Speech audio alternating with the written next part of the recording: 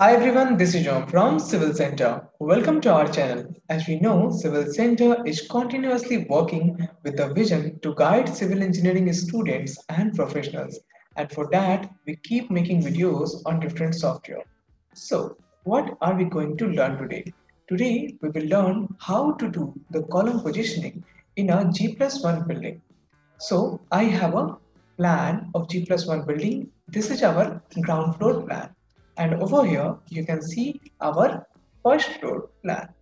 So these are the two architectural plans without any column over here. So over here, you can also see the walls. Then we have another plan over here with the beam markings in it. So we will learn what are the things that we need to take care while marking the beams and the columns in a plan. So we will start now. So there are a few points that we should consider, or you can also call this basic guidelines. So the first point is, for every 80 to 100 square feet, we can have one column. That means in an area of 80 square feet to 100 square feet, we must have a column. Second, the alignment of the column should be same. That means if one column is placed over here, then another one should be placed over here and not at this place. Let me show it to you how you can do that. Suppose you are placing a column, then another column should be placed in the alignment of this one. That means you can place that over here. So this is the correct place, but if you are placing it somewhere at this place, then that will not come in alignment with this column. So this is the wrong position. So we need to learn what is the right position for the column. Okay, and we will work in the same way. So now our plan is over here. So we'll move to the third point, and our third point is the column should be placed between 5 feet to 16 feet. So we need to consider the distance between two columns. First point was related to the area, and the third point is related to the distance between two columns. So we must consider that.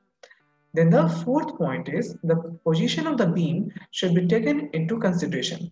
That means if you are placing a beam over here, then you can't place a column over here at the center or at some random place like here. You can't place a column like this. You need to consider the position of the beams.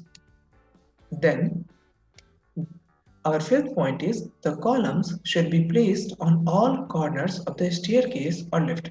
That means if you are having a staircase or lift over here, then you must provide 4 columns at the 4 corners of the staircase or lift.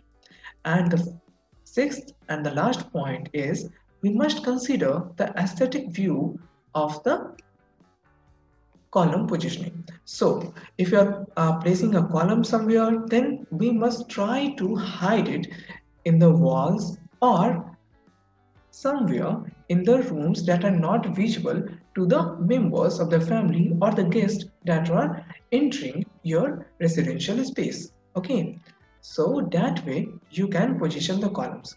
So I have already explained the 6 points that are important for the column positioning. Now let's see how you can do it. So this is our ground floor plan. So we will start the column positioning for the first floor plan. Why? Because we have number of walls over here, and using these walls we can simply mark the beams. Okay, and the columns will be from the ground floor to the top floor. So we will get better positions if you are marking the columns in the first floor plan. So let's see the beam marking first. So over here you can see the walls. Then you will have to mark the beams first, and for that you can join these walls. Then we will join a beam from here to here, and these two beams will be joined. So we need to do the beam marking first. Okay, so we will start with the beam marking over here. You can see we have connected all the walls and finally we have got the beam markings like this. Okay, I'm just demonstrating it so that we can save the time. Otherwise, it is very easy to draw the beams. So we have connected this line, then we have connected this line, and similarly, we have connected all the lines and marked the beams like this. Now, after your beam marking is completed, we can simply go for the column positioning.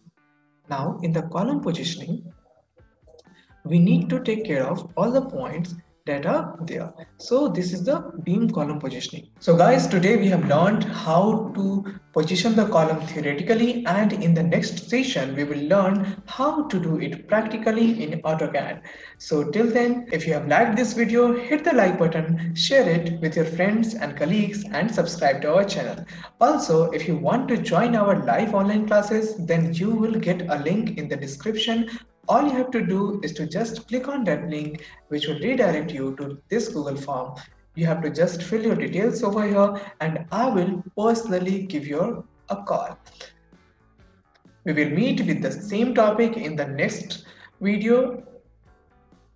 Till then, take care. Bye-bye.